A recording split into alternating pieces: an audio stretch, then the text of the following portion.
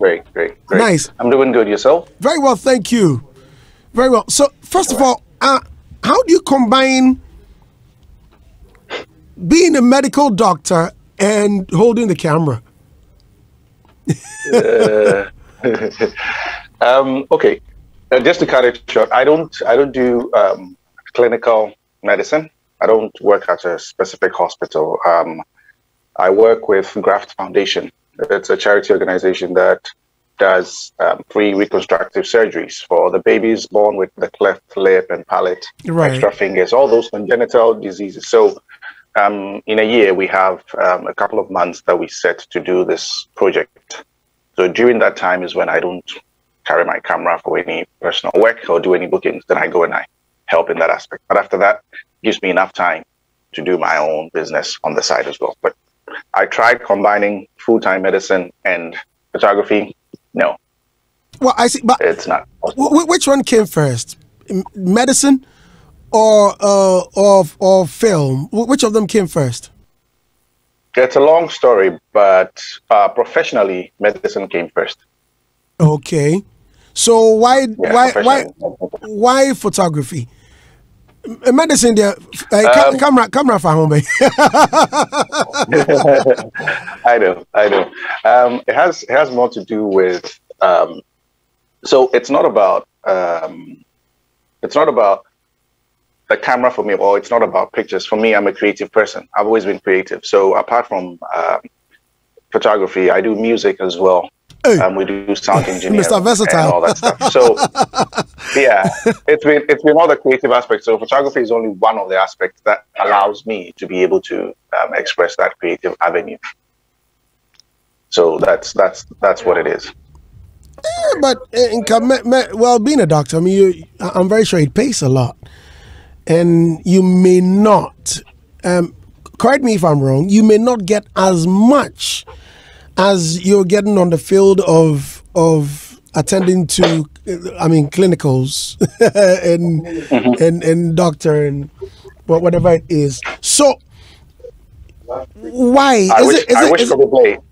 Sorry? I wish Kobe Blay would answer that. I wish Kobe Blay would answer that question for you, whether it pays well enough or not. Right. Because if you look at the working hours and all that, and you do the math, it really doesn't. But the idea is not really about the money; it's really about helping people. So that's the whole vibe. Another thing that I like to do when it comes to photography is that most of the medical books that we've ever read, they contain pictures of foreign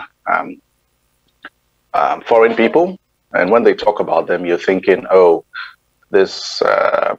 The skin is supposed to look this way and so on and so forth, but then we don't have enough quality pictures when it comes to our medical books. We have professors writing books, but they end up picking up pictures from outside or from the internet. There are copyright issues as well as them not being related to us.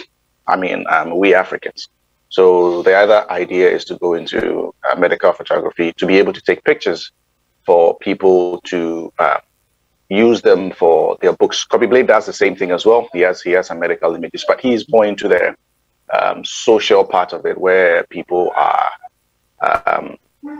interacting, the people that are seated at the hospital, how they feel. But I'm more into the technical part of it. So being a doctor and being a photographer allows me to be able to shoot at the right angles that doctors would understand and use it for their work. So that's where the combination actually comes in. Wow. Okay, Dexty. Well, please don't go yet. I'll still need you in this interaction. I'm really enjoying our conversation.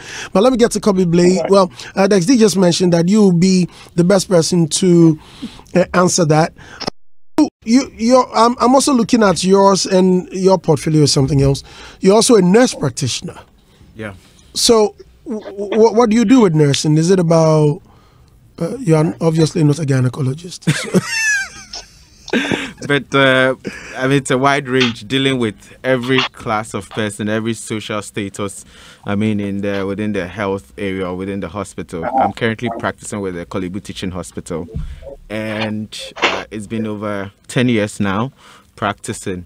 But then, like Desdi mentioned, you realize that a lot of content within the health space that we used in teaching and learning, you find out that we always have to borrow images from other fields. When you Google about diseases, when you Google about skin diseases, you Google about people in the hospital, you always find the best pictures from outside, and then you find the worst pictures from the African, community. So, for me, it's basically about documenting my everyday life, interactions with people, interaction with persons seeking for healthcare, and that is how I'm able to do the combination.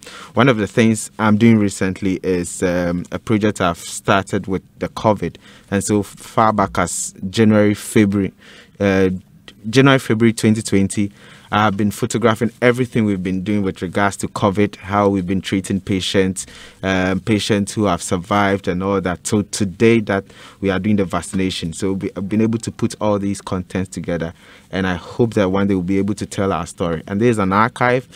When history beckons anytime soon, we'll be able to show what we did, what was happening in terms of how we managed COVID and all that at the front lines and in our hospitals.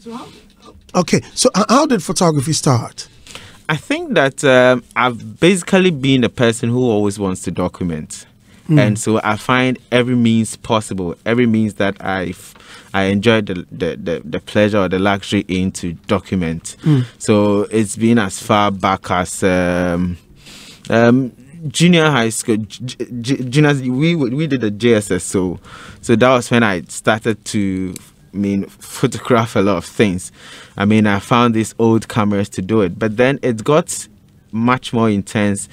I think about 5-6 years back, one of the incidents that made me do more of it was when the Melcom collapse happened, when we had the Melcom disaster. I had this small point and shoot camera, and I was going somewhere, and the incident just happened. It was just a few meters away from where I was. So I started photographing everything that was happening, and I actually put out some of the first pictures, and it got even the BBC to send emails that they needed photos that they wanted to use. So I photographed the whole thing from day 1 to day 3. So the whole people that were under the rubble were taken off. So from then I felt that, okay, I think it is now the best. I've now gotten the real best of what I wanted to do in addition to whatever I was doing. And I decided to focus more in the health area now. Yeah. I see. So speaking of the pictures that you may not want to be charged for copyright and all, when it comes to pores and, skin diseases and the rest. So how do you do it in case you need something to document? Do you go to various hospitals, or you make calls to find out if people are affected before you go there and take the pictures and document them? So for me, there are times that I basically travel to community, or when I'm visiting any facility, or when I have the chance of working on any project, like supporting Graft Foundation like this. So for every moment that I'm spending in the health area, every moment, every time I have an interaction, I look out for something happening. And a lot is happening each day around us. And for everyone to have the opportunity in seeing, to be able to use it to educate my community, to be able to use it to influence decisions and policies, I carry virtually my camera with me every time. So when I meet it, you can find a health story within every incident that's happening, and I pick it up, and then I just film it or photograph it and save it. When Dex D mentioned that you be the best person to answer, I'm very sure he was talking about the income. He was now I see Dex D laughing. so it's about the income. Tell me, is it lucrative? It is, and I comparatively, when you look at what you're earning at the end of the month, and you compare to whatever you have to make per each job you get, or for each project you are running, you realize that it outweighs what you are earning on the monthly basis. But then again, there is a business side to this whole photography thing. You may be earning, but you also have to do some spendings. You have to cover some costs. Yes, getting the right equipment for the job, putting together the right team for the whole thing. Initially you pick up the camera and you think that's all what it is, but then you start the work and you realize that there is a whole business to photography. So you may have the talent for the work to shoot, but you may not have the talent for the business aspect of photography, and that is what most people miss. So for me, I think it's lucrative and it pays when you do the work well, when you focus on an area, because everybody is photographing these days. Everybody takes a phone and then they are already taking photographs. Sometimes they look better than phones, may even look better than someone's professional work. But then again, the details, the difference you put into your work, the stories that it tells, the impact it makes, brings the value to the whole thing. So it pays, but then it involves quite an amount of cost to get things done properly. Right. Let me get to Ben. Ben, welcome once again. So, Thanks, your business name, Covenant Studios. Yeah. Oh, that sounds like a church. I was raised like mostly in a Christian home. So okay. Yeah. Now, which Christian home? Apostolic. Yeah. Apostle for okay. Wow. Great. Nice. So, speaking of, well, does that mean you only film Christians or no, like pastors? That's just a name that I came up with growing up, because basically I do most of artist profiling. That's what I'm basically like stated in, like, because when you check my name, Star Maker, it was just given to me by one of those artists I shoot. And Star Maker? Yes, bro. Okay. Yeah, because I make stars. Okay. Interesting. So, like my brother was saying, like in the photography business, you need to get a niche, like a place that you need to put yourself in. Whether you're going to do wedding photography, whether you're going to do events, so that you stand out. Because if you're going all the way around doing whatever like someone is doing, you're not going to be seen. So you need to just pick out a place that you're going to stand out. So like for me, I stood with artist profiling, and I've worked with like a lot of artists, and they've understood what I do, and it pays as well. Yeah, so they've understood that I do artist profiling. So anyone that calls me wants to do artist profiling. So that's the stage that I am in. Yeah. Right, I see. So you per what you're saying, hey, Charlie, Nola, look at this. Three gentlemen, and pay attention to detail, please. The way they speak. Brofu. They speak very well. Brofu. And it looks like photography in Nyako Shifu Ejuma. No. No. Because look, you can pick, we can mention some professions. Ask them questions. How did you see the game? So as you can see, these are people that speak without a single and no embellishments. You just go straight to the point. Are you taking a jab at me though? Why? Because I see a lot. And listeners, please stay with us. When we come back, we'll continue with Ben of Covenant Studios, and he'll be telling us some of the artists he has worked with. It will amaze you that your favorite artist is his client. Stay with us. We'll be right back. Showbiz Review is proudly brought to you by Vodafone, Betway, and Franco Trading Enterprise. No living at Rockstars Roofing. This is Andy Dusty. We'll be right back. With photography, Ghana has got great photographers in the studio. I've got Ben from Covenant Studios, Star Maker. I like that, Star Maker. And Kobe Blake. Kobe Blake is a photographer and psychiatric nurse practitioner.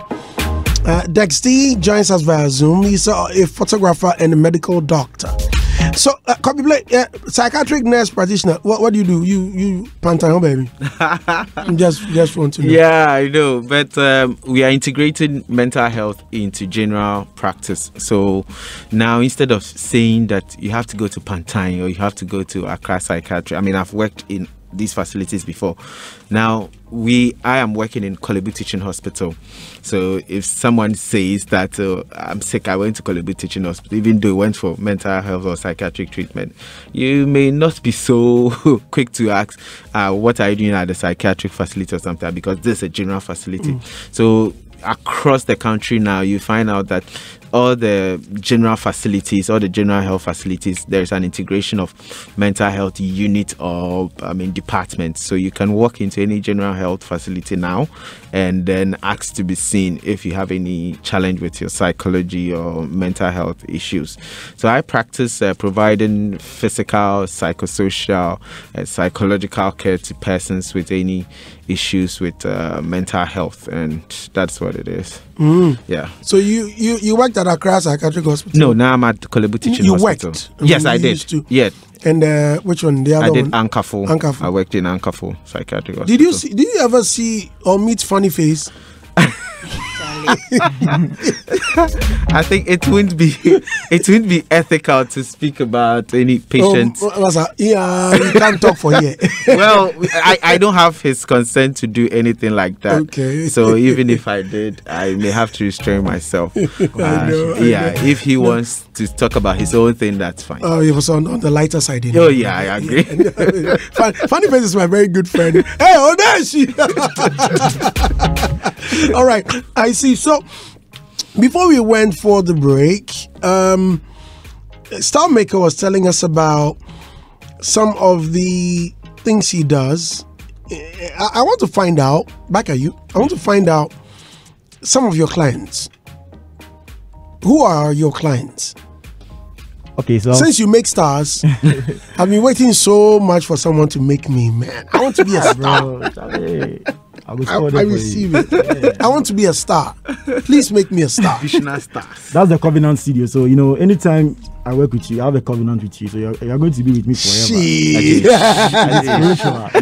Spiritual. At one time, sorry to cut you, I met this guy who was DJing. Charlie, I wanted to two papas. I just watch, I just laugh.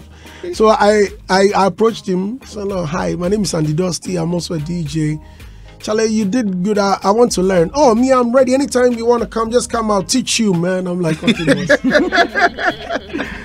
salute. Okay, so, you, some of the clients you work with within our circles. Yeah. Okay, so I'm talking about the clients. I think I've worked with 90% of the artists in the industry. Yeah, like talking of Pat Thomas. Pat Thomas? Yeah, I've worked with Pat Thomas. So those stylish pictures, wearing a hat and... Yeah, I took those pictures. Oh, really? Okay. I've worked with Samini, I've worked with D Black, EMG Medical, I've worked with Kelvin Boy, Kwamina MP, like most of the boys, like Mr. Drew, Famir, and I take their pictures, like I do their pictures personally. No one takes their pictures. Yeah, so I work with them like it's forever. It's a covenant. No one goes close to them. Let me get to. So immediately I opened Instagram. Okay, so let me go. Unfortunately, they hacked my Instagram last week. No. I'm going to check on D Black's page. All the pictures there are my works. Really? Yeah. Wait a minute. He's my very good friend. Yeah, that's my photo. Yeah. So you took this picture? Yes, bro. Yeah. This right here. Oh, I see. Wow, I see. So the picture on his Instagram page. Yeah. All of his photos. Medical, Kelvin Boy, like all. Wait a minute. Does that mean you? And I'm going to make you a star. You'll be star already, but I'll add a little star to it. Oh, so you too. So all the sushi videos and pictures you take out. Sushi. Yeah. Well, and his loyalty album, I did the cover art for him, the album cover. Yeah. You did this too? Yeah, I did. Really? That's great.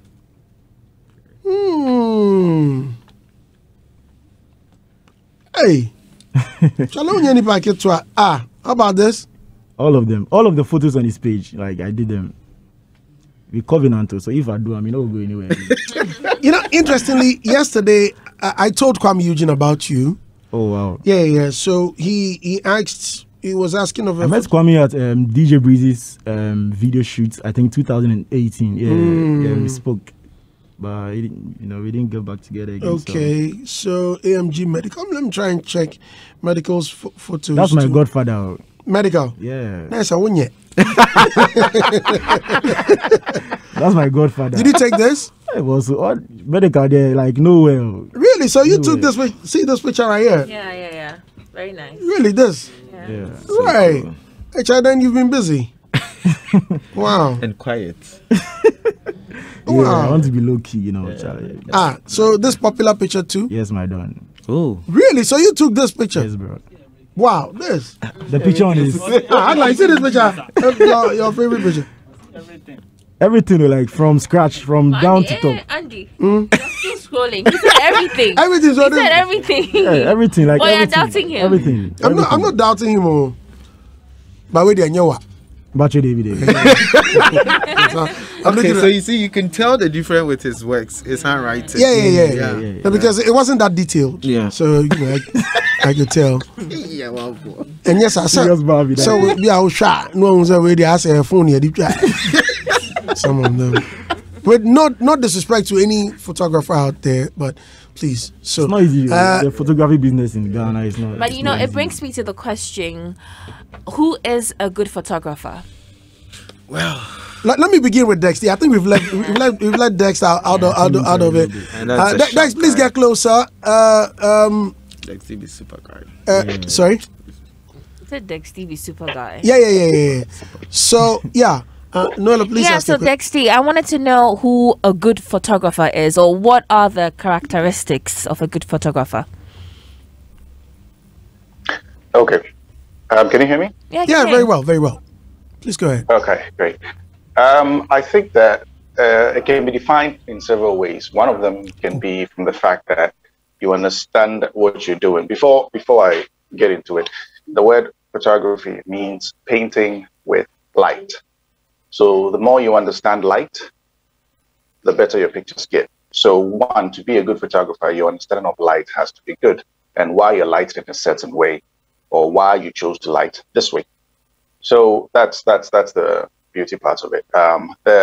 To extend a little bit more, what makes a good photograph would be a picture that is, let me put it this way. If you have an idea in your mind and you say that this is what I want to capture, this is what I want to put out there, if you're able to translate what is in your mind to the back of your screen, that is what makes a good picture. That's the second part of it. Combine this together as a good photographer, being able to capture exactly what you need to capture is the first thing. Then the second part has to do with your ability to relate to your clients. Like Kobe said, if you're good with the business aspect of it, how you run your business, how you're able to keep your business growing, that is what makes you a better photographer. Because everyone can take pictures, as he said, but your ability to run a successful business, understand your client, and be able to deliver good images as they want, that is what makes you a great photographer. Because I like what Ben said, that once he signs a covenant with you, that's basically you guys moving forward. Because to be able to do that, you have to understand your client, what they want, how they want it, their vision. And if you can relate to that and get that image moving forward, that is what, is going to keep your business going. But as a photographer, also, you should know when to say no to certain pictures that you're not, like certain jobs that you're not supposed to take, because at the end of the day, these images are going to go out there and it's going to represent what you are doing. So your ability to say, oh, no, I'm not going to take this picture because it's not in the mindset of what I want. Like I know, for example, you can ask the other guys, say, would they ever shoot a funeral? Probably most of them will say no. Because will you shoot? No, so Dex, will you shoot? Crazy. I love funerals. I have shot a funeral before, but it was family. I only shot a family. Because it's family, you have to show up and then you take the pictures. But the other one was a friend. But it's not something I'll take up every day. Why? Because is it because it doesn't pay? Or you are scared of dead bodies? Well, it pays very well, but the idea of the idea of having a morbid picture, in your frame and all that stuff. Most photographers who even shoot funerals would try and avoid the dead body as much as possible. There's something morbid about it. As a doctor, I don't mind. I'm not bothered by that. But that whole morbid idea of capturing, a dead person, pictures, it doesn't quite sit right with most people. You can see it and all that, but it's no different from any other event where people are moving about, talking to each other, either having fun or crying, yeah, it's there. But most photographers will probably say no. So to be a good photographer, again, knowing exactly what it is, that if the client comes to you and you can tell their vision is not really how you want it to go, and you have a disagreement, nothing stops you from saying no. I'm sure the guys have had experiences saying no to certain. Sorry, my alarm just buzzed off. Yeah, so I think that's my little take on what makes a good photographer. Okay, The understanding of the word. Right. Still on that, though, must every photographer necessarily know how to edit? And in editing, I mean, what is a good editing work? Because for me, for instance, sometimes I've taken pictures with some photographers that, they come back with your pictures and you realize that it's too edited. And for me, when it's too edited, it's too plastic. I love for you to give me some good editing, but I want to feel my skin. I'd want to feel, something real about the picture, but it comes back and you realize it's too smooth, it's too refined. And so it really makes me want to ask, first of all, must a photographer know how to edit? And what is good editing in photography? Nice. That's a very good question, and I'm happy you actually asked that question, because no, not every photographer is supposed to know editing. You can know the basics of, basic crop, processing your picture, because when we shoot, our pictures are in raw format. So you have to convert them to JPEG so that someone can view it. And in raw format, the raw format is like the old film, that transparent film. And you have to translate that into an actual picture. So that's what we do on our computer. But ideally, you are supposed to be just a photographer, and then there's supposed to be a professional retoucher who would sit somewhere you give your pictures to, and then they process your pictures for you. Ideally, that's what it's supposed to be. But here in Ghana, most people paying someone else to edit their pictures means more cost. And for that reason, if they're going to transfer that cost onto the client, their pricing system would seem too expensive. So most of the time, they cut off some of that cost, and then they do learn to edit themselves. But as always, as you learn to edit, editing is a completely different, ball game altogether. So let me explain what editing or retouching is. Editing starts from how you shoot a picture, how you crop it, how you frame it, and all that stuff, to your end product, your colors. So number one, not all pictures are supposed to be edited. If you're shooting something which is documentary, you want the picture to appear as is. If you're shooting something for beauty, where you're trying to sell a product like a beauty product, that product has to look good. That is where you go to that high-end retouching. That's the other side. Number two, when it comes to retouching, there is the skin retouching. Then there is the color grade. The color grade is what gives it the feel. Now, most photographers have heard of this technique that we use called frequency separation. Basically, is when you separate the colors from the texture of the skin. Now, it's a very popular technique, most photographers know, but not so many people do it well, simply because they do not understand how it works. There are some numbers that if you don't get the value well, the skin, the details of the skin and then the color still merge together. And then when you edit, it takes out the details like you were talking about. Okay, unfortunately, Dex. He was really explaining. Yeah. Hitz FM 103.9. Okay, we'll try and reestablish contact with Dexty. I love funerals. Sorry, you love funerals. Yeah, I love funerals. I think my love for shooting funerals was established when I had the privilege to shoot alongside with the legendary Bob Pixel. Oh, may so rest in peace. Legend. Bob Pixel, he was the one that passed on. Yeah. Right? Yeah. Very unfortunate. And we shot together during the funeral of the late Asante. Hima. Okay. Yeah, so we did that. And since then, and for me, I'm also coming from the documentary side of photography, the storytelling part. And if you are able to document a funeral, you always relive the memory for the family. They're able to sit back and watch when one was smiling and how they had to smile through The reactions. the pain, the reactions, the family that came together. So I think for me, in the documentary aspect of photography, I love funerals. I really love funerals. But when it comes to the morbid aspect, the body and all that, I mean, it's very difficult for everyone, most people.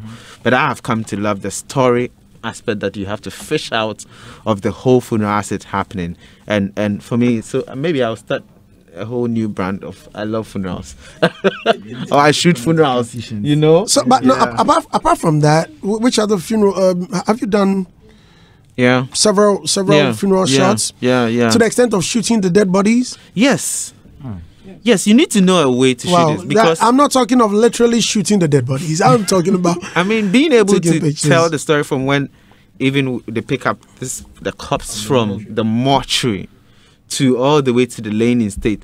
You know, there's a way you can tell a story and it wouldn't look that morbid, that scary. Yeah. I mean, if you go so vivid with pictures, if you the colors. Yes, you go the angles and you put more color in maybe a corpse line there. I mean, it makes it some way. I mean, you can do it in black and white, do some dramatic effect on when you are editing, and it changes the whole feel. So you're able to tell the story in a different way. Do a reflection of the body through the glass that it's lying down, and the angle you do, it changes everything. So for me, I think I love funerals. Now it's the new addition. Rich funerals, not just normal funerals. Okay, so that's the other thing. So in this case, strategic. now in this case, are you talking about funerals that pay, or ordinary? Okay, sorry to use the word ordinary. Well, no human is ordinary anyway. But there are some funerals that. It must pay. To be honest, it I must think pay. Dex is back. Yeah. Please go ahead. Okay. Yeah. It must pay, because I mean, risking, and even in these times with the advent of COVID and all that, to put in all the risk, you must pay me, I mean, relatively well. On the average. That may be hard. No, the average, not high profile funerals. Yeah. So like how much? It may be difficult. It depends. On what? It depends. Okay, so what are you looking out for? I'm looking out for where I'm shooting it, the days involved, Aguna, the time, my hometown. the days involved. Hold on. So it's a 3-day event. Yeah. Starting Friday, where the body is picked from the morgue. You just mentioned. No, of course. I mean, I'm giving. Listen. You need to know. We're talking transition here. So you go pick. So you go and pick the body from the morgue. Yeah. You follow it all through to the dressing.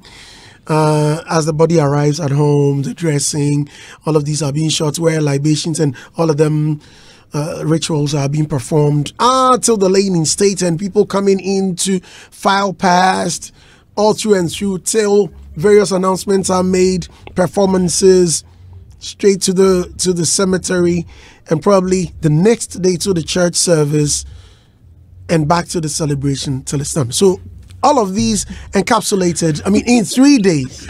All of that summarized within 3 days. I can give you a starting point. So give me a starting point. Obviously, we have to start. Maybe around the 6,000 cities for a starting point. And if in case we have a relation, we don't have a relation, maybe there are some extras and all that, then we keep doing the add up or the minuses. Wait, but so in this case, where it's happening in a village, where you... Okay, so who's going to take care of your accommodation? So that is where we're talking about the additions and subtractions.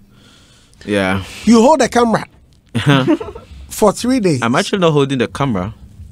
Experience, talent, story to tell. No. I'm saying. I mean, Okay. yes, literally. Yeah, you're holding a camera. Yeah. Right. So you are using that as a tool to tell those stories. Yeah. Now, you charge 6,000 Ghana cedis on the average. A start. For the start. So you travel to, let's say, Bekwai to go and shoot. Then they... Okay, wait. I must be very careful with my... No, because it's a very delicate... It's quite a delicate situation. So I'm trying to be very, very careful with my line of question. What is the worst question or comment you've ever heard based on your pricing? Okay. You know the reason I'm asking? So yeah, because I've been in that. I can met me before. Because I'm a victim. That's a picture keke. Yes. Yeah, but in 10 years' time. But you realize that in 10 years' time, we'll be looking for that particular photo that was shot. I mean, that was taken to symbolize the day of that event. Yeah. And I mean, are you able to preserve the image for all that time? I mean, it's my intellectual property. Been able to preserve it for all these years, and you're still going to have it and use it. I mean, how much cost we have to put to that? And so sometimes when you're even doing these documentary work or projects, you put together the usage. So you have the copyright and the usage. You put all that together, how long the person is going to use it, and cool. I mean, there are some terrible comments that come with it. I mean, when they realize, oh, you're charging that much, forgetting about the skill and experience the person is putting together. When someone carries the equipment to your event and maybe drops the lens or something like that, who pays for it? I mean, if I come to your cover your event and I get sick in the process, who is taking care of me? If I bring along an assistant who gets injured in the process or anything happens, who takes care of that person? So that is. Are you insured? Most of us. You are not. Yes. So you have to find a way to do it. And some have spoken to some of the insurance companies. And I think with we have a group. Photographers, professional photographers group. I mean, who is fronting this to get the insurance packages for most of us? Because at times thefts could happen. People could break into your house, carry your equipment away, and all that. You could lose your equipment whilst on the job.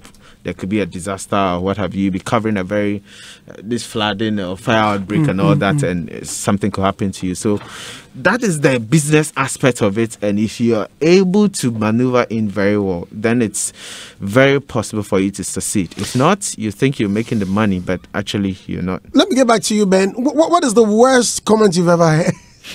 I know. Hey, picture keke be trying out. Oh, Jimmy, 1,000. Oh, Charlie. Picture keke. And sometimes they find it some ways. Like I enter your studio and I just change. I take pictures and they are charging me a lot of money. Like they don't get picture keke. Picture keke. Meanwhile, it's a whole process. So what's your response? I don't talk. I don't talk much. Actually, I don't talk because it's a whole process. No, let me ask that. Dex is back. Dex, what's the worst comment you've ever heard? Something that nearly made you throw your camera away. Yeah, it's similar to them, but let me tell you one funny thing that happened. I was shooting in the middle of Oxford Street. This is a while back, like I think maybe 2013. Shooting in the middle of Oxford Street. There are some models walking in the middle, and I'm shooting, and the cars are passing by. People are watching. It's traffic, so they are looking at me and passing comments. And then one taxi driver slowly comes, with his car, looks at me, and he said, "Maza, Nadia, we have so many was." And I'm there, and I'm like, "Hey!" So I really I was still processing the whole thing, and then before I could finish, my assistant, then Paul, he's now Reflex. He looks back at the guy and he's like, "Now, so and I thought that was a perfect document. And I was like, okay, that's good. But let me say this: when it comes to photography, most people underestimate it. Andy, do you realize that when you're done with your wedding, there are only two things you take home? You take your spouse and you take your memories. These are the only two things. So because if you invest in your decor, at the end of the day, the decor guy will come and take everything and go. In the food, people come and eat it, and then they will go. Whatever it is, that you invested in so much, it's going to go away. When you go home, it's only going to be your memories and your spouse that you have. So most people go like, "Oh, picture keke," and I say. Then they end up coming back like, "Oh, my pictures no," and I say, because they thought they could get someone who could do it cheaper for them. So I think that if people understand that these are the two most important things, the memories that, as Kobe was saying, you can take, the pictures 10, 20 years and then look at it and be like, this was our wedding, this is what happened, then it makes more sense. So yeah, people are underestimated, but it has a lot of, important value in our lives that we as Ghanaians, belittle it so much. I see. Okay, so must you be licensed to do this job? Please continue for me before I get back to the studio. Not necessarily. You don't have to be licensed. The whole point is that these are images that have end product. So you should be able to show your works for people to be like, oh, I like your work, I like your style, I like what you do.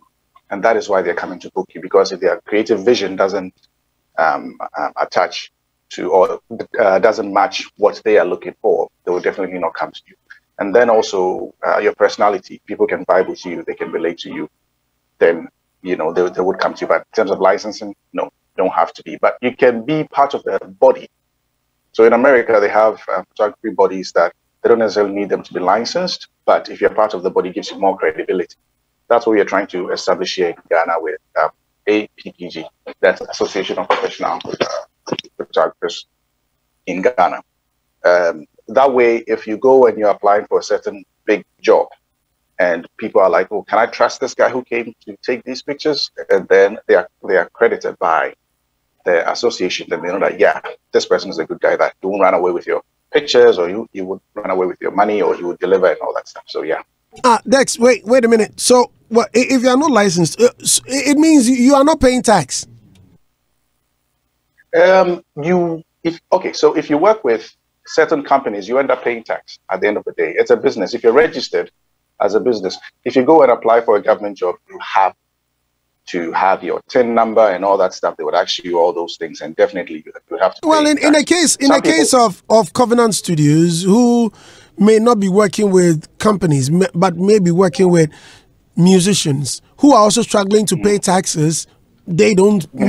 Most of them don't even pay their taxes, and something that nearly turned wahala about a year or two ago. In this case, how does he pay his tax? Yes, he has his TIN, but he is not paying taxes because, look, they may not deduct anything, and so, and he is also not licensed. In this case, he's not contributing anything to the state.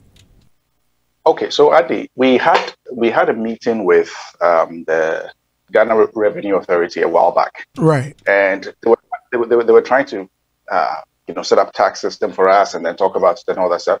But after the conversation, they said they were going to get back to us because they realized that it's not that simple or that straightforward to tax photographers.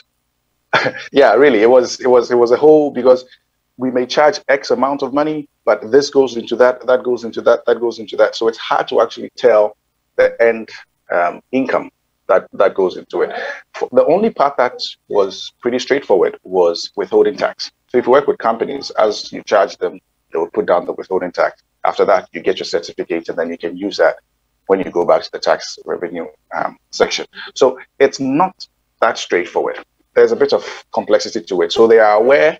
They tried coming to us, trying to take some money because of this and that and that. But they are still yet to get back to us, as they said. So that's what we're waiting for.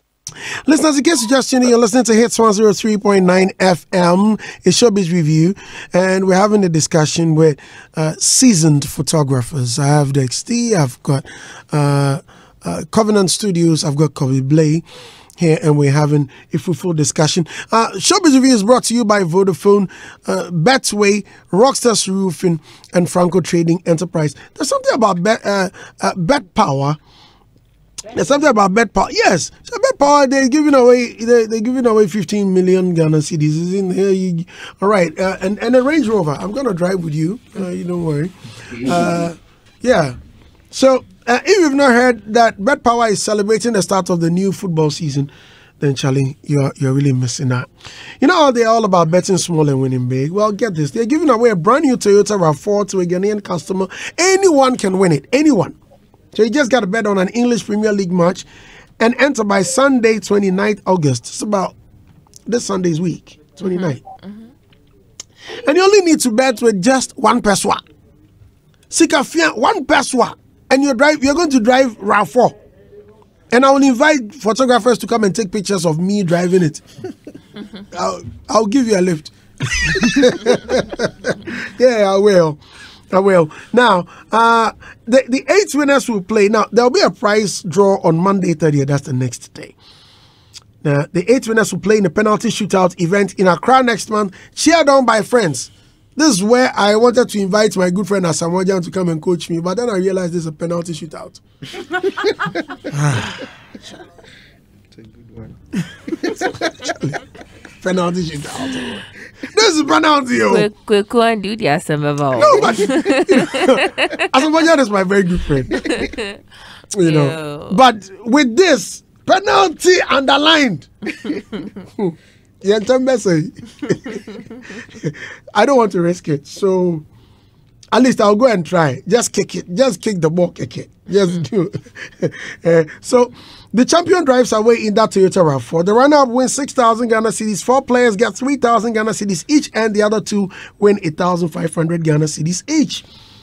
Now it's available. So what I want to know is this: could that Toyota RAV4 be yours? If yes, then go to BETPAWA. BetPower, BETBAWA.com.gh. Right. You also deserve something better. We'll be right back. When we come back, there is more to this. I really want to find out more questions. Their challenge, their biggest challenge as photographers. And then, serious issue. I hear they are womanizers, Papa. I hear they like women. Not here. Hey. So the way Dex is laughing.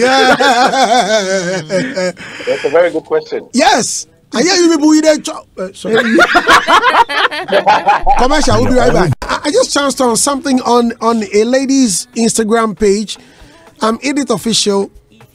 Now here is a photograph. This photo sees her and her husband, I'm sure. And there's a gentleman with her. Once she's written, my world in one picture, and with her and a gentleman in there. Who else will be in her world? Well, it could be her husband. Well, now, the last page shows her, the husband, and a young girl, supposedly their child. Which means photography tells a lot. Tells a lot of stories. My world in one picture. Nice. So, you guys are doing amazing. Nice one there. You guys are waiting that I'll ask that question, but I won't ask.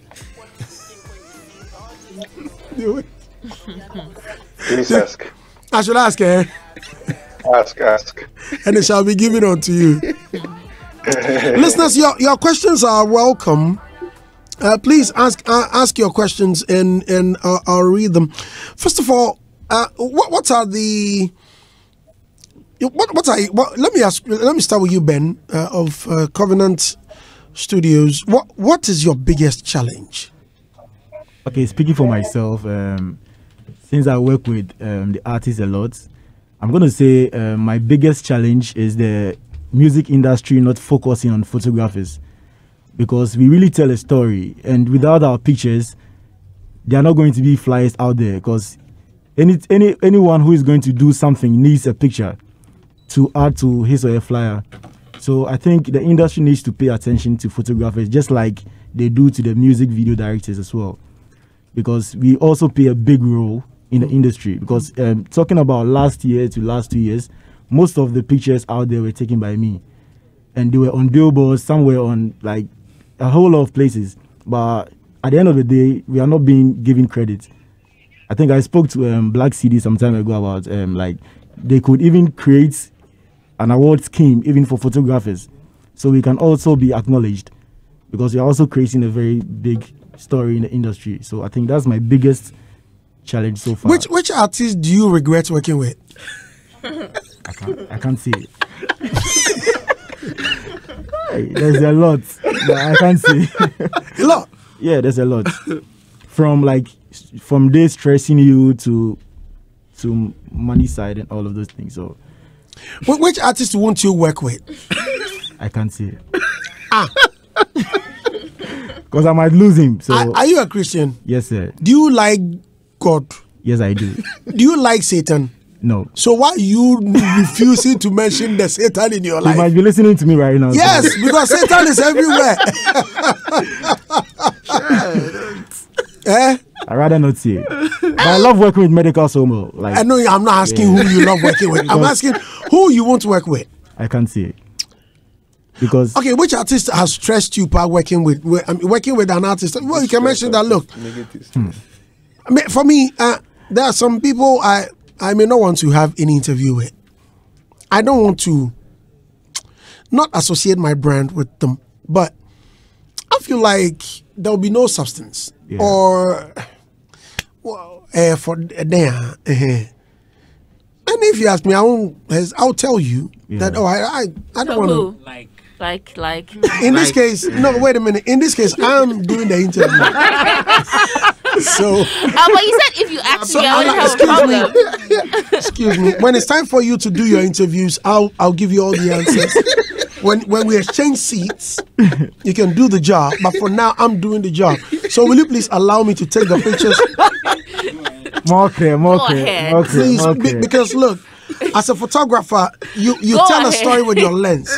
Let me use this lens to speak. Tell a story. Let me tell the story with my mic. Go ahead. Thank you. Right. So, which artist has stressed you, pa? Oh, Big Man Andy. That one there, I can't say. But what I would say is... me, everyone know that Shatawale has stressed me, pa. And I won't lie. That's you. Everyone knows. In fact, he knows I don't like him. He will send you voice notes. Right? Yeah, you make him try. Like you go over him this time. Hey, that boy. If he doesn't say waiting, like I always have to be quiet. Make I finish this interview. I will do video for himself. Poor people, you be safe. You be failure. Make you tell him. So, yeah, I mean, no, which artist? So you can't tell who has really. No. Okay, you don't want to mention. That's right. But what I'll say is, some artists stress as photographers, but how they stress us is like from taking the pictures. Some people, they'll stress you like they could take like 2 hours for a session. Yeah, like you take the picture, show it to them, they'll be like, oh, Charlie, me like I should have done it like this, blah blah blah. A whole lot of stress. But talking about medical, like I was saying, not just medical, like a couple of them, they know what they want. So if you get to when you get to the set, it's not going to be a long talk. They just change, you get the things done, then you just move. Simple. But some artists are going to stress you, like you can even take the whole day. And after you are done, payment is going to be a problem also. How about the ladies? Because I know they take hours on end on their makeups. Yeah. Do you have a makeup artist you work with? No, I don't. So what happens? They come with them. Yeah, freelance makeup artists just come through all the time. Yeah. Right, I see. Okay, yeah. So Kobe, you were telling us about. Okay, no, I was asking about the challenge. What's yours? I think for me, it's trying to stay more relevant with my photos, trying to catch up and make up the right impact and all that.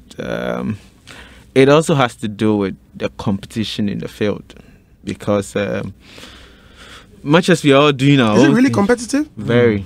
Wow. Very competitive. For example, you may be covering an event like for me, like the last time we're doing this demonstration. You have to you're covering what was happening, getting the details and all that. Then in your mind, you're like, okay, what could this other person also be covering? You're like, you're like, okay, so what's happening around me now? So it's actually influences you to, push yourself the limits to be able to go get the right details. Because if, for say, you are contracted by any agency to cover a demonstration as it's happening or an activity as it's happening, and you don't come back with the right work, with the right output, then it means that you may lose your next job or your next client. So trying to beat the competition, for me it's very, very important. And the other aspect is also being able to be better off what I was previously, because today social media has allowed you to see the work of people, like varied.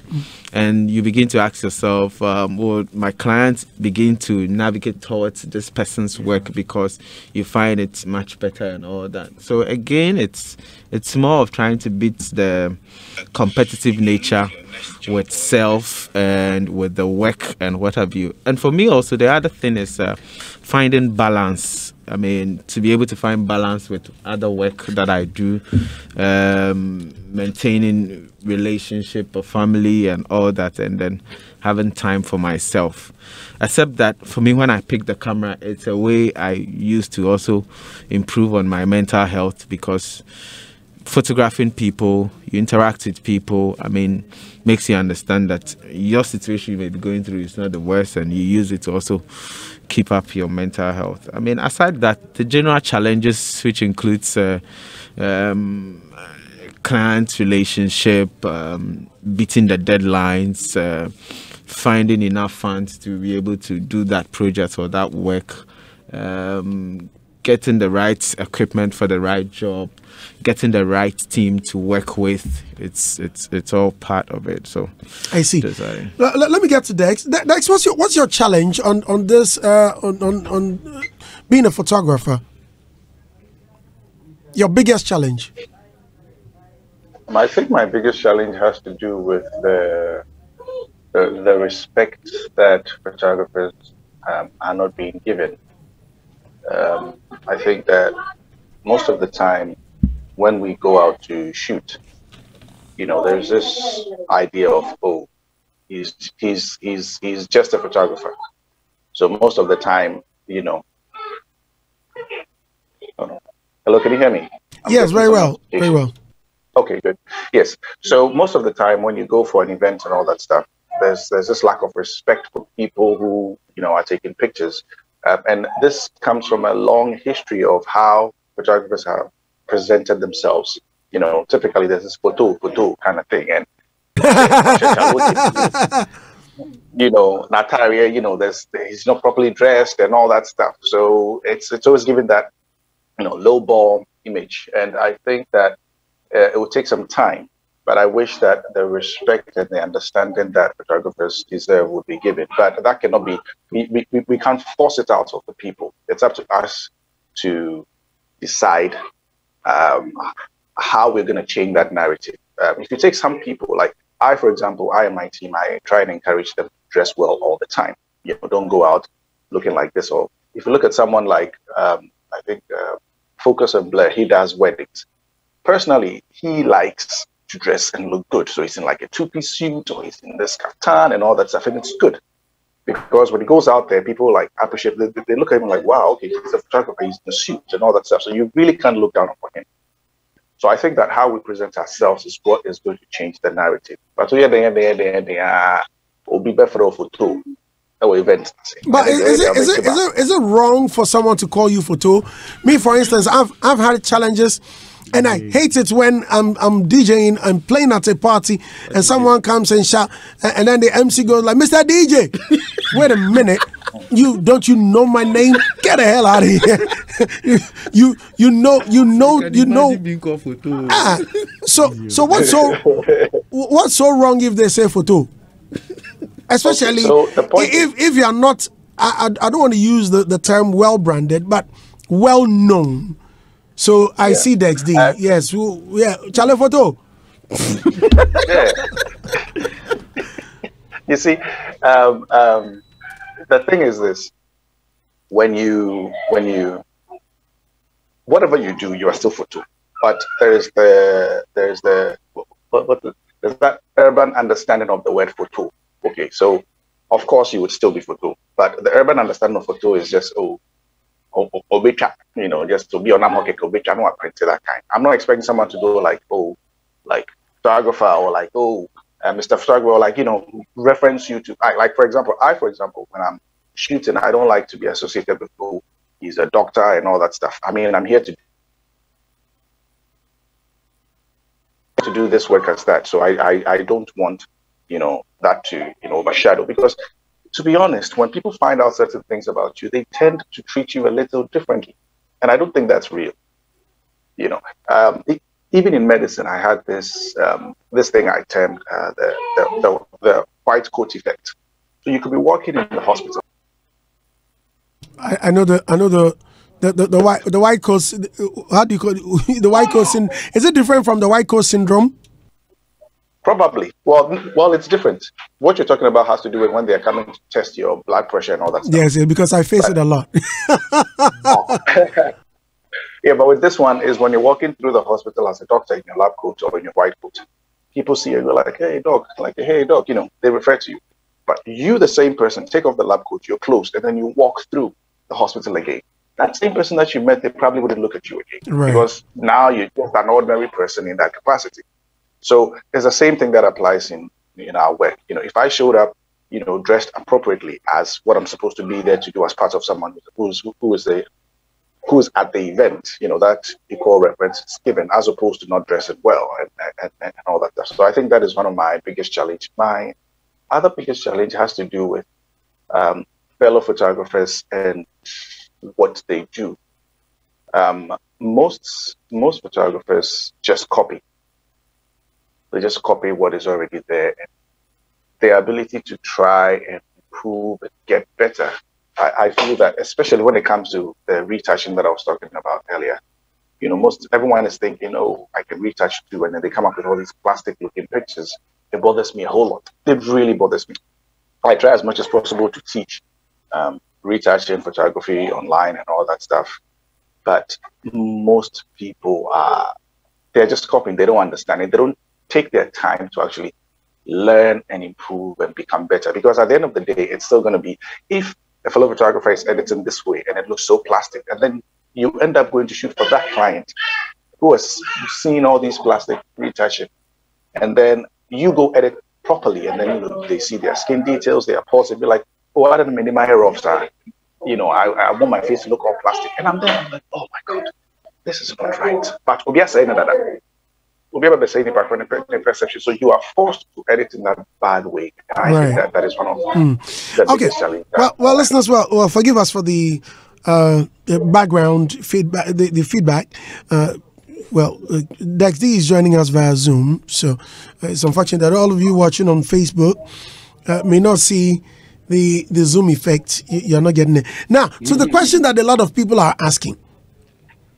We hear you are womanizers. You like women. Let the women come to the studios to shoot, especially those of you that operate with studios. They come there. Oh, change your style. Change your style. When you also no way change. Change. I'm not changing your style. Daxi. It's a perception, Yeah. You don't do studio work. He does. You do studio work. A lot. All right. So. Okay, Baho.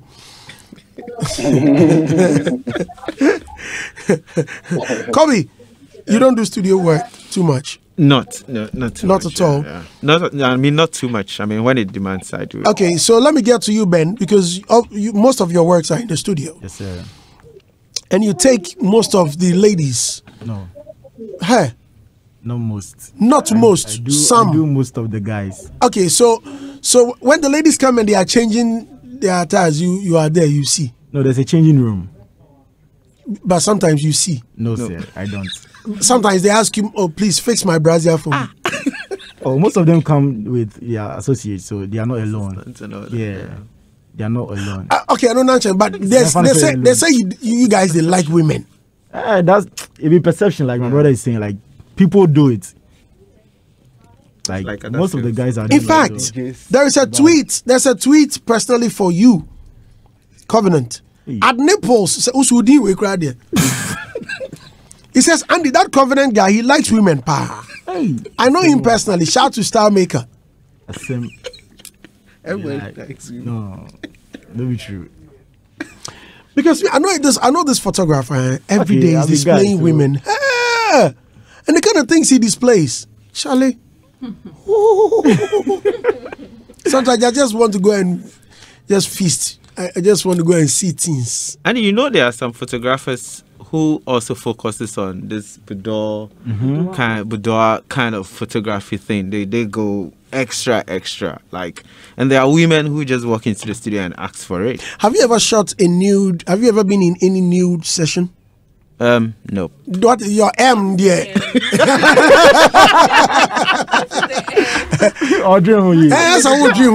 I think the session was about to start and light off. No, I was supposed to do the shoot at the studio, and they had come in, so I was asked to wait. They do that before mine start. So I knew that was what was going to happen, but I didn't so you witnessed it.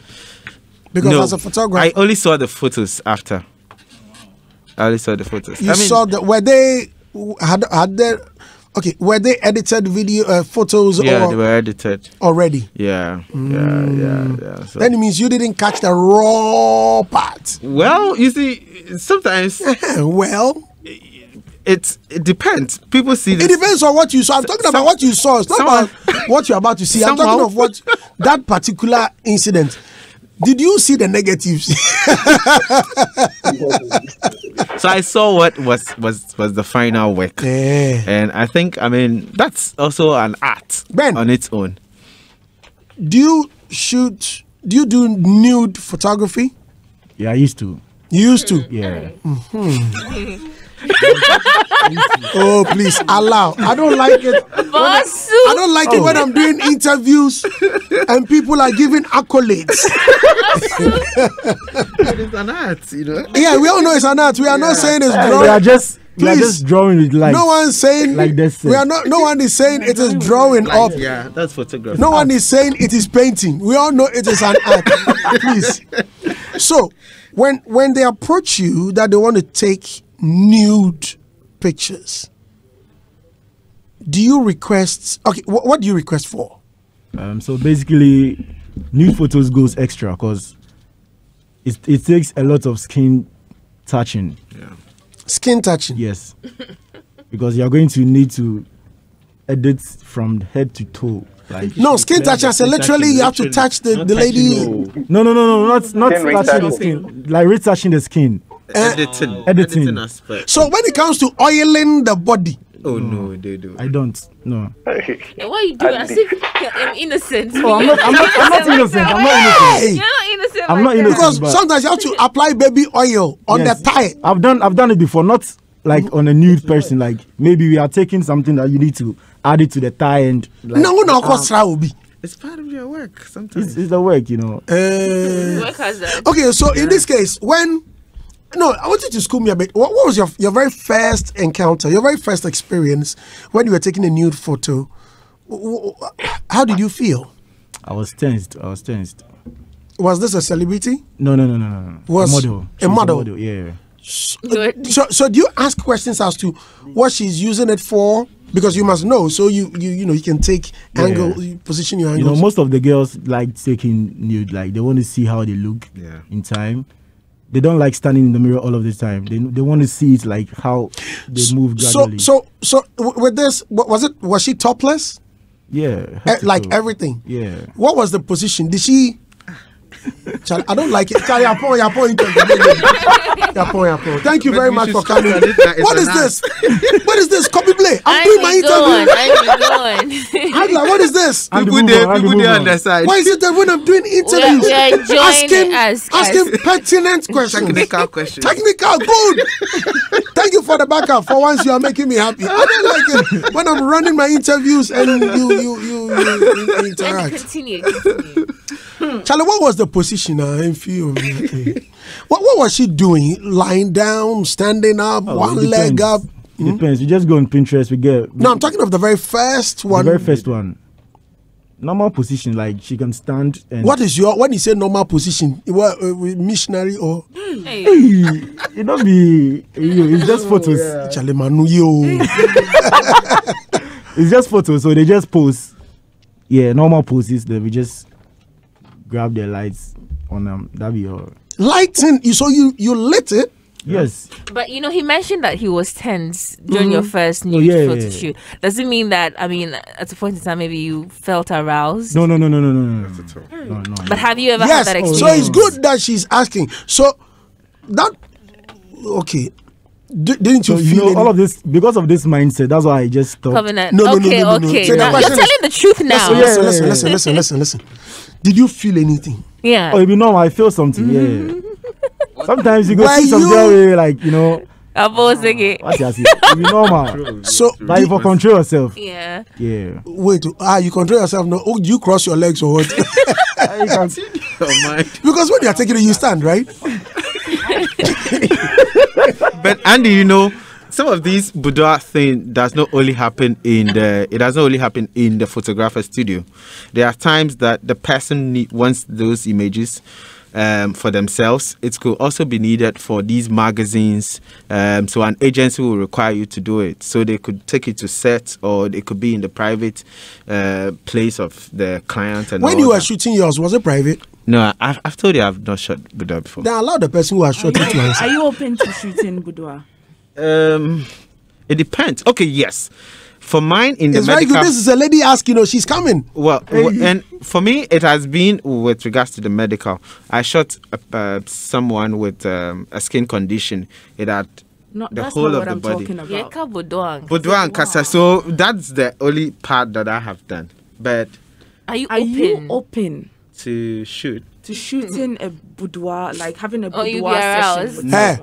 What is? I'm a nurse. I have been around body. So it's so normal. It's normal, very normal. So you have been seeing women who are naked when they come to the hospital. Yes, working. People's wives. Working. I don't think you answered my question. The question is, are you open to shooting boudoir? First of all, what is boudoir? Okay. Because the name itself, the word itself, boudoir is shooting someone who is naked or partially naked, but in a tasteful way. Intimate, sensual, romantic, erotic. So listen, Ben, let me come back to you because it looks like these people are beating about the bush. And it's so bushy that we can't even hear or see anything. So listen, Ben, when you were shooting these, when you were shooting, that you felt tensed. Everyone who are to me show. Oh yeah, normal. It's work, but normal. That you see, like. But I don't have that mindset, that bad mindset. So, have you ever been tempted to do or touch? Do something out of the normal. No, I don't mix my work with pleasure. Have you ever been approached by a woman who, by way of luring you into doing something? No, please. Happy ending. No, please, I haven't. So you've never dated a client? No, never. No. Have you? No. Ever dated a client? Are you sure, Covenant? Oh, I'm sure. You've never dated a female client? Never. But I hear, okay, so the feel is that you've shot a lot of nude pictures. Not a lot. Like how many clients? Be very, very honest. So I don't remember. Oh, but of course you don't. That's like 3 years or 4 years back. My photography career is like 5 years or 4 years. Just started 2 years, you started shooting nudes. I was looking for content. Speed out. I was looking for clients. So yeah. Do everything that comes. Yeah. So, do you determine the positions or the... Andy, I think it's okay. We've been on this subject for a long time. Andy for 10 photographer, nude photographer. Oh! But there are photographers out there. I'm a creative director. Andy, every day, happy ending. Oh no day. Listen. Ria can tell you. Sorry. Ria. I can tell you what? That I don't like happy endings. How would I know? Oh, but you know me. Listen, people have done me a lot of good, and I didn't pay them. People have done you a lot of good. Of course. Hey, but why are you involving me? Because you're my sister. Hi, bro. We'll be right back. When we come back, there's the Hundio. When I come, you have to tell us. They shoot a lot. They shoot a lot of boudoir, He's good. But I hear he's very That's it. decent. Very. Yeah, I hear Dexy is very decent. Why didn't you say Ben is decent? No, because his face, girl. Look at him. I don't look innocent. Listeners, He doesn't. He doesn't at all. listeners, when we come back, I'll be reading your comments. And Ria is here to ask her questions as well. Please stay with us. Quick_Scanty says, Sandy Dusty, one of your those photo shoot I saw on Instagram lying down naked there. The photographer who shot it there, he saw things, pa. The Royal Baba says, photographers, they are assemblable, all in the name of Kre. D4_ Desmond says, and the Dusty are new, so no. He wants to know everything feature. If you want to know more, kindly turn yourself into one. We'll advertise for you. My friend, come on for that. Original Slice says, so today, the Ria, your daughter, attend to your sister. Oh, Ria, Charlie, people have interest in both of us. I know, right? They are same money. Mind your business. Yeah. What are you clearing your throat for? Hey. The Royal Baby says, photographers, they are assemblable. Song_ Theophilus says, God, please come down today. Lies not Dawson. Oh, two boy. Oh, jeez. Show it to them. Oh, two boy says, brand. It'd be nice, It'd be nice image. Yeah, it's not. I know. Nice image. Yo. Partial. At O2 says, yo, Brandy is a gem when it comes to interviews. Today, your line of questions is benign and exquisite. Much respect, a legend. And the backup artist, Noella, in fact, I'm enjoying the interview more than anything. Oji Wangana says, Andy, on this note, I'm going into photography. Why? Hey, Andy, just push the man to confess. And Nipples says, Andy, that confident guy, he likes women. Oh, no, I read that one. So Song Theophilus is asking that how much do you charge to take nudes? Is it different from the ordinary? Is it different? Yeah, it depends on the client also. Yeah. Oji Wangana said, I remember way back in the village, a photographer would take a picture of someone several times and the person's head won't be showing. Ask the gentleman if there's any spiritual connection to that. Is there anything like spiritual? Yeah. There's spirituality be anymore. Yeah. Kwakuskanti says, photographers are really doing well, but some photos they shoot there. I was with Dex just last week, Saturday, at FS Safu Temple, and I never knew he was a photographer, and it was nice meeting him. Yeah. Wow. Dex, wow. I see. So, Dex, back at you. They say you guys like women, pa. Before that, Noella, please, listeners, tell us about Duraplast. Right? So for over 50 years, Duraplast Limited, your reliable partner for plastic products such as PVC and HDPE pipes of various sizes, have over the years progressed to become a leader in the plastic industry in West Africa and parts of Central Africa by adding blow and roto molding product. Now, how do you check the level of water in your storage system or your storage tank? Do you hit the side? We all go and hit the side and listen, or do you climb all the way up like Andy Dusty because he's short to look inside it? Well, the new water tank, I love you, baby. Well, the new water tank from Duraplast comes with an optional water level indicator that lets you know exactly how much water you have in your tank. It also has a very unique design.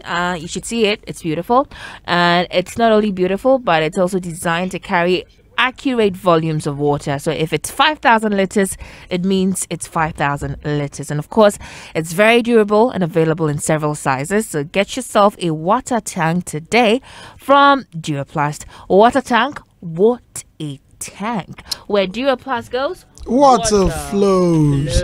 Nice one there. We're live on this 103.9 FM. And this season, there's the 15 million Ghana cedis Power Pot jackpot available to win every week by getting 17 results right, and it's all thanks to Bet Power.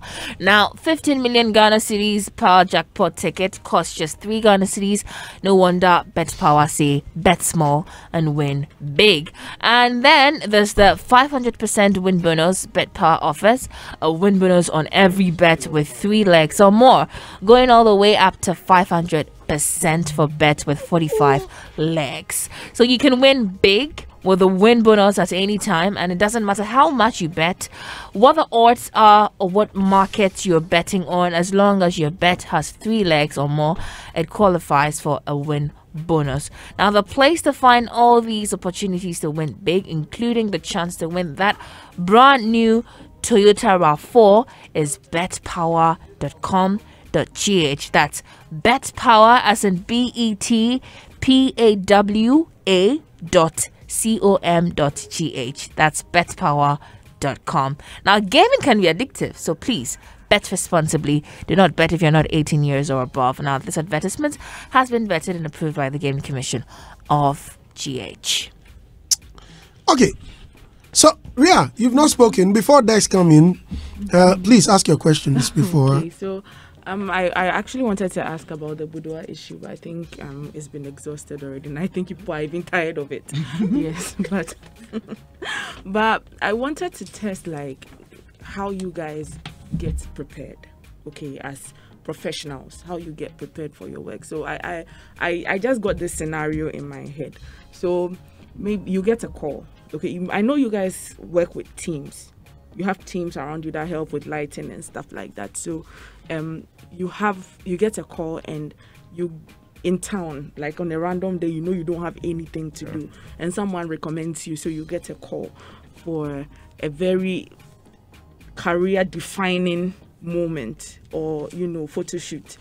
So for you, like, this could be someone like Beyonce is in Ghana, and they want you to shoot, and you cannot take any team with you because maybe NDAs are involved and stuff like that.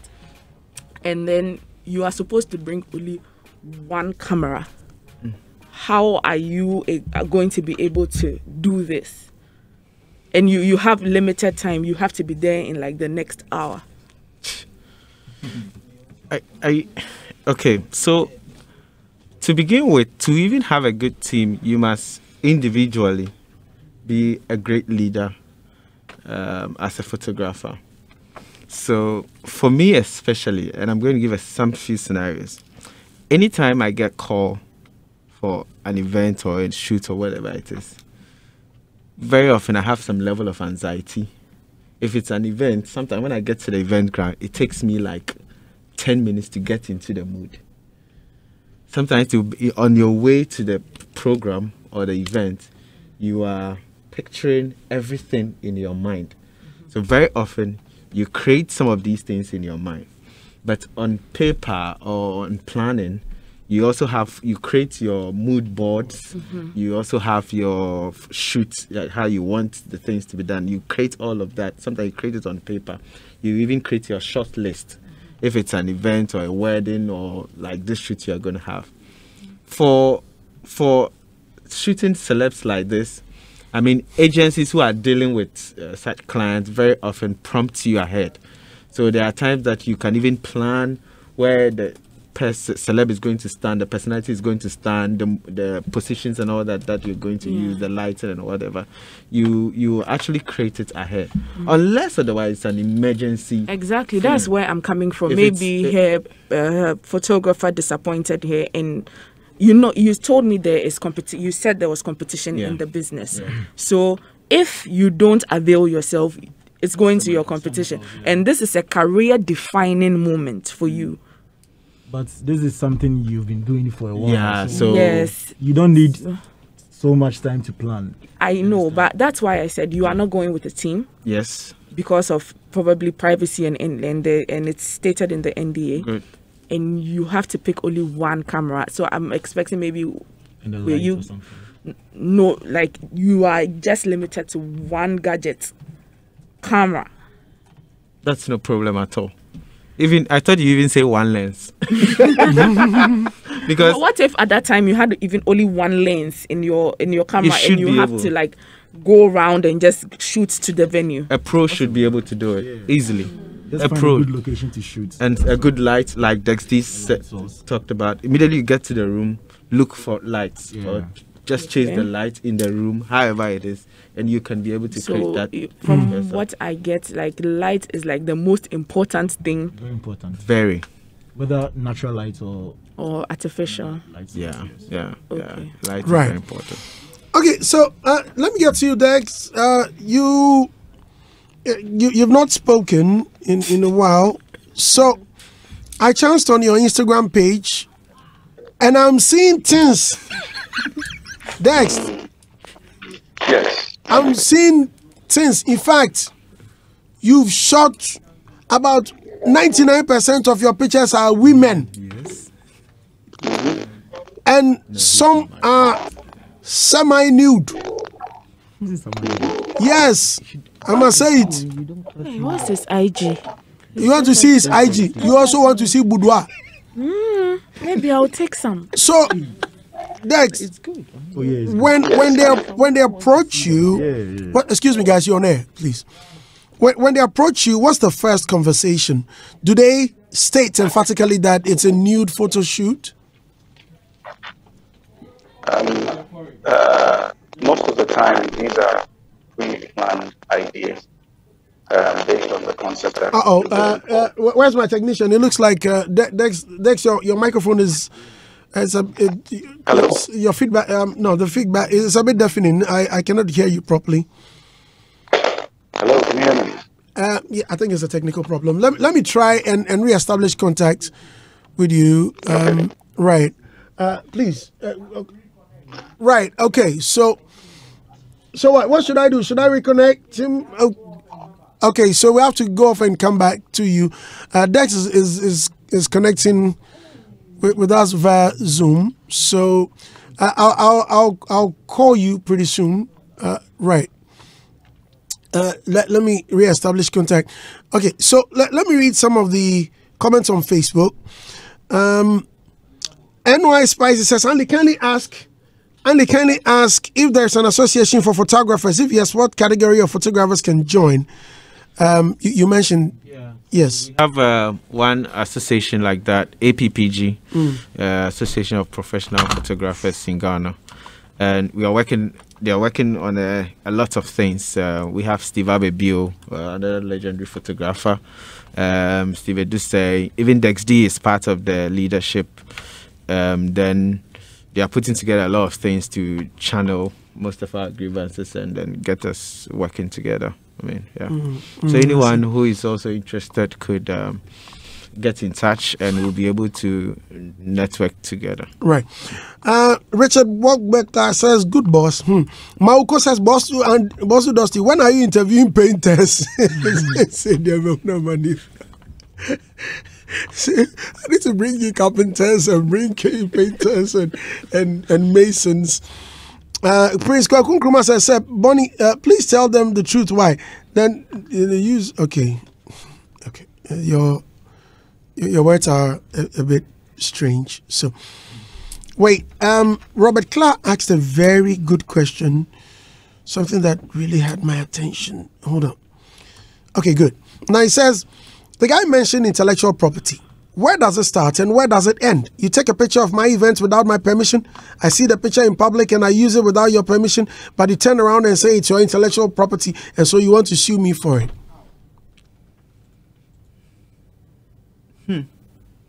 So his question is, we're suing them for misusing. Not misusing. So you come to my event. Supposing it's a VGMAs, right? And well, this is a PRO for Charterhouse. Okay. So let me use the VGMAs for example. Okay. So you come to the VGMAs, you take a picture. Then he uses it. The picture is your picture, right? Okay. You didn't seek permission at my event, an event that I put together, my cost or whatever, any other thing, right? It's my platform. Now you come there, you take a picture. I see it on social media or I see it on the internet. I use it for, let's say, a poster or a flyer. Then you turn around to tell me that I've used your intellectual property, and so you're going to sue me for not asking permission from you. How do you deal with that? That's why he's asking that where does it start, where does it end? There is always a level ground, and pictures don't drop from heaven. Someone created that image. Someone created the event too. Yes, so there is always a level ground. The event didn't come by its own. Yes, so if you have to use our photos for anything, sometimes they reproduce these photos and commercialize it. Yeah. I created the photo. I didn't commercialize it. I may have used it to report the event as it's happened. At the end of the day, much of the credit goes to you, whose event is ongoing, that people get to see what's happening. I add on to your publicity. I add on to what is happening. Maybe I'm also a journalist or a photojournalist. I may have used the photo to report the event as it's happening. And you pick the photo, you use it for commercial purposes. Obviously, that is not right. And so the best, if you are not going to credit, I mean, get in touch. I saw this photo. It was nice. It was my event though, but you were able to create a good memory of the event that was happening. Right. So I want to use it. I mean, it's beautiful to have that relationship than simply picking that because it was your event. That's why he asked that. You came to his event. It was a public event. Without seeking permission to take a picture. It was a public event. I'm sure you're going to seek permission before being and there. I may have paid for my ticketing and all that to be there. Or to get a media tag or something. Yes. So if anybody comes and has camera and was able to create, to preserve that memory or that image of your event, it is very likely he may have bought ticket to attend. He has had accreditation to attend as a media person. And so there was permission granted the person to do what he has to do as professional as he is. Right. Okay. Well, thank you very much. Next, well, we are leaving. Our time is up. We have to go. I was asking you about how they approach you if they seek your service. How is the conversation done? How does it begin? Most of the time, the images that you see on my page, most of them are personal work that I used to learn and train. Before we plan a shoot, we would talk about the idea. Talk about the concept that we are trying to achieve. There are several things that one would want to capture when it comes to a picture. So once the idea, I'm the type that I like to plan everything way before I actually do the shoot. So if you can't just call me and be like, oh, let's have the shoot, I'm coming tomorrow, and then we do it. But most of the time the conversation goes, this is what we're going for, this is the idea, what do we need to get, what do we what don't we have, and then what can be done in replacement of that, So these are some of the conversations that we have before we end up having. Do you have exceptional pricing for them? Not necessarily. I go per the hour. You charge per hour? Yes. So they don't waste your time? Exactly. So most of the time, I mean, as Ghanaians, I didn't know 8 o'clock. The person is not ready. And I'm like, okay, you said 8 o'clock. I'm here 8 o'clock. So if you delay up to like 10, as long as I don't have a shoot, 10 o'clock, I'm charging you for the 3 hours that you made me stay there. It makes it easier for me and all that stuff. Do you have exceptions that with this kind of position, I'm not gonna shoot? A position as in poses. Yes, this kind of pose. Yeah, I've had situations where I'm like, nah, this pose is not right, or it doesn't feel right, or it's not aesthetically beautiful. Oh, well, it's not about it, but well, if that's how the client wants it, do you take exception, or do you have any authority to refuse? I believe they came to me for my professional work as well. So when they come, I'm able to tell them what looks good, based on what we are trying to achieve, what looks good and what doesn't look good. Because, Andy, when it comes to every work that you do, even in your line of work, there is always ethics that you must associate with every business. Photography is also a professional job that you do. If you do not apply the ethics of, photography, then, for example, you were asking Ben about, the oil and all that stuff.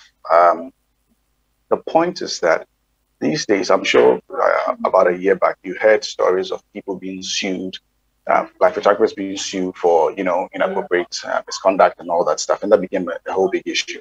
But the point is this: by ethics, you are supposed to ask permission for everything that you do, particularly to choosing models or something that is a bit sensitive.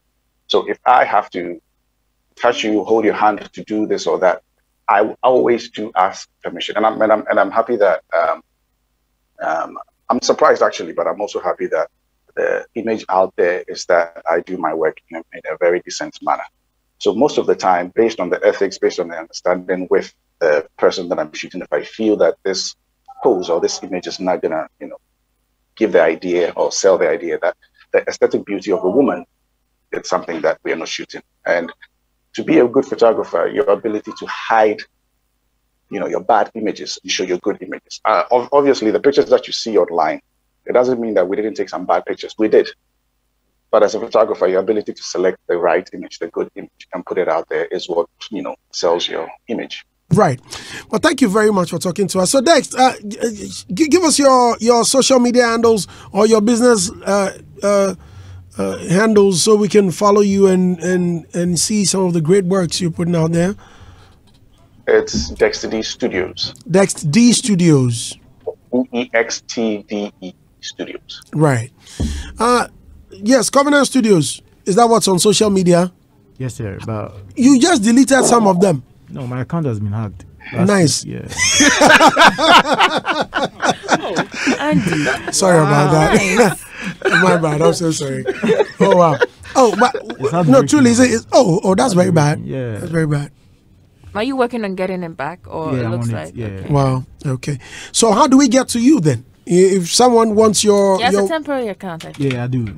Yeah. On Facebook? Yeah, on Instagram. On Instagram? Yeah. What's it? Same Covenant Studios. Covenant Studios. Okay. All right, then to you, Kobe.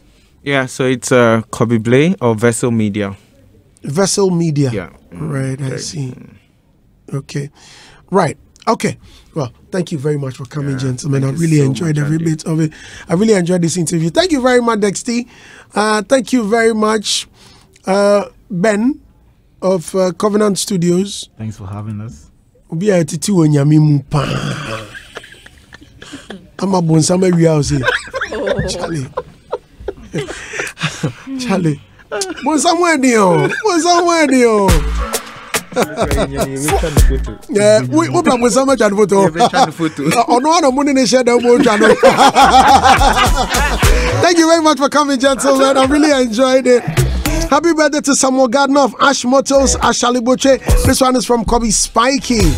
Thank you very much, Samuel. More photography. Thank you very much. I'm so grateful. This is Hitz.